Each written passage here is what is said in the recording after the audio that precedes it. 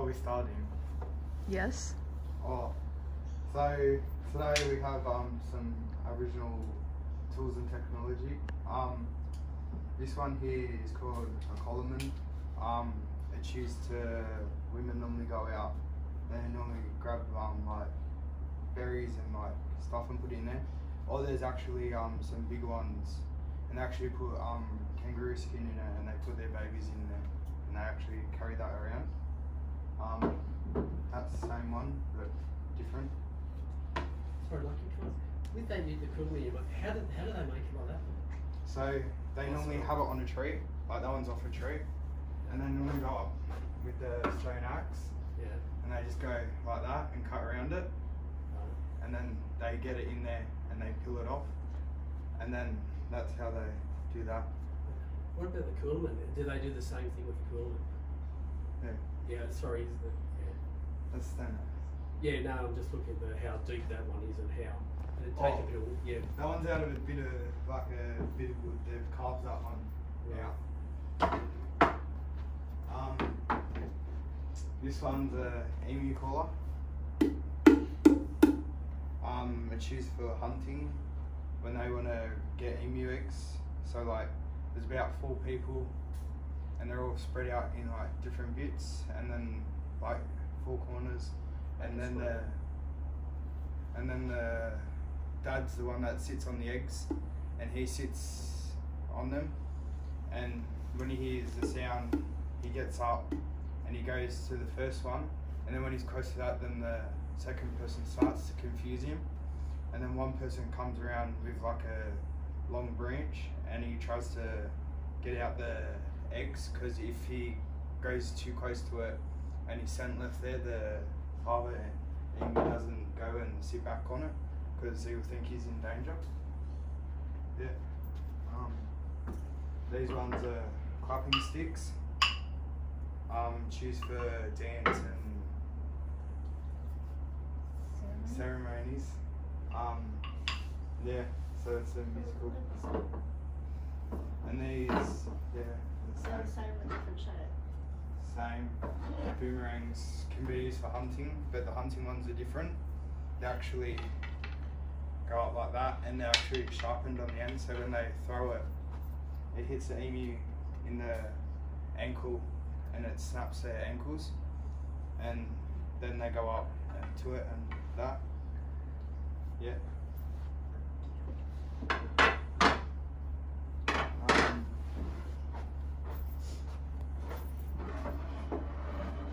forget the name.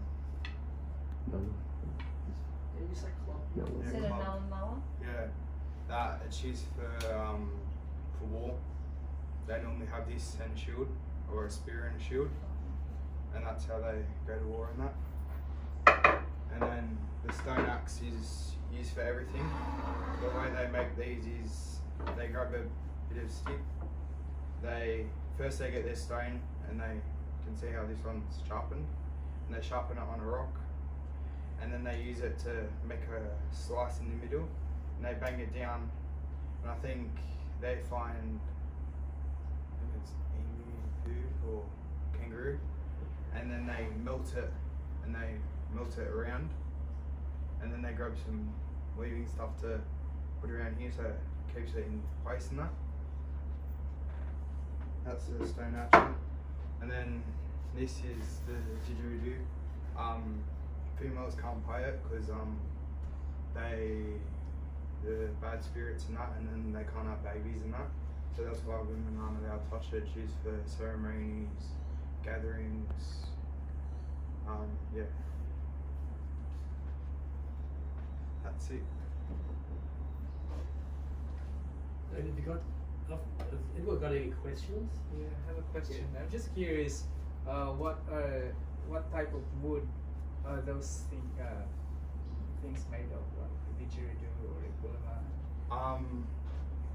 The didgeridoos, how they make them is they go up to a tree with the stone hatchet and they knock on it, like you can see how that sounds hollow to that, and then they actually cut it down the bottom, and then they put a rock through it to see if it's hollow enough, but I'm not sure what type of wood that's made out of. It can be made out of different like gum and all that. Are they all like eucalypt gum trees? They can be any type of tree. Yeah. How does it get hollow? Huh? How does it hollow out the middle? Oh, the termites come up and they eat it out. And yeah. Any more questions? You spoke about the male emu sits on the eggs. Yeah. Why is that? Can you reveal? I don't know. Does anyone know why? Because the mum goes and gets the food, I think. Yeah, the mum goes and gets the food while the dad watches the eggs. But if the scent gets on the emu eggs, the dad won't actually sit on it. He will go away and leave it. You probably get in trouble when you got home. the mum got home when if the eggs were gone. So they go to different places. But they don't take all of them. They only take one. Because one emu egg is equivalent to, I think it's 6 or 12 chicken eggs. Yeah.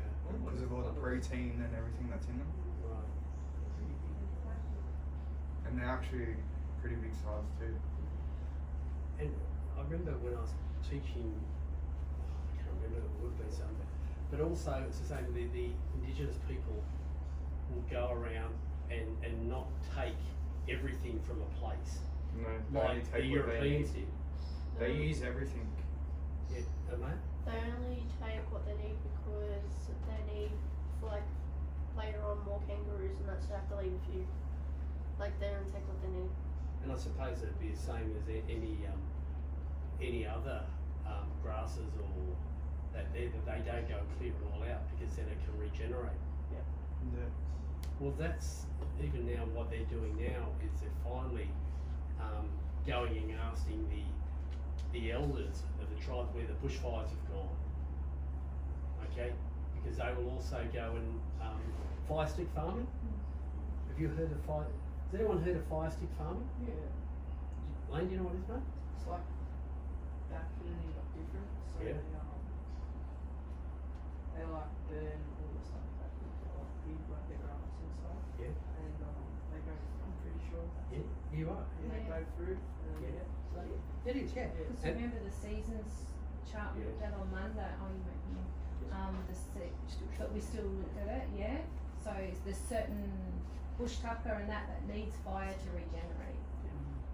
So they use the fire stick farming as a way of regenerating. I think they call it cool burn.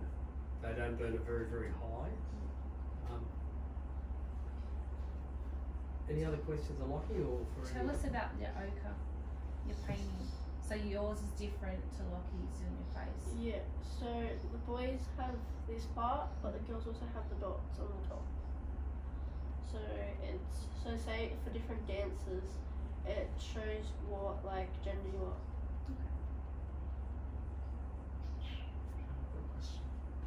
Are non-indigenous and aboriginal people allowed to put the paints, or that's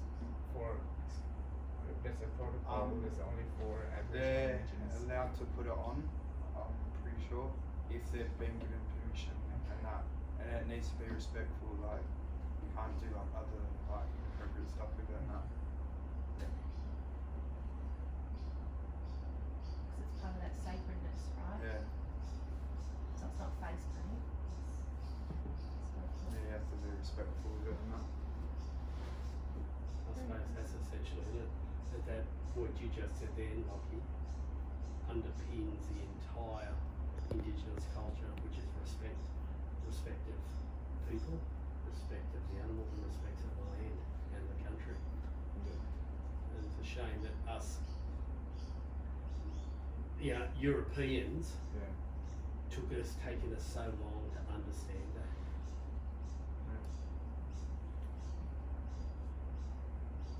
Buddy? How did you get your knowledge? Through Josh actually, Josh and Julie.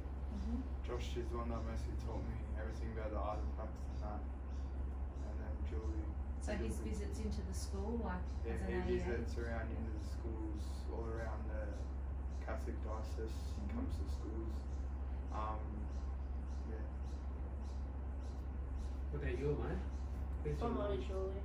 from Auntie Julie. Yeah. So this is how knowledge gets passed on, you know, from the through elders. elders down to the young people. Mm. And so your responsibility for both of you will be passing on to The next generation.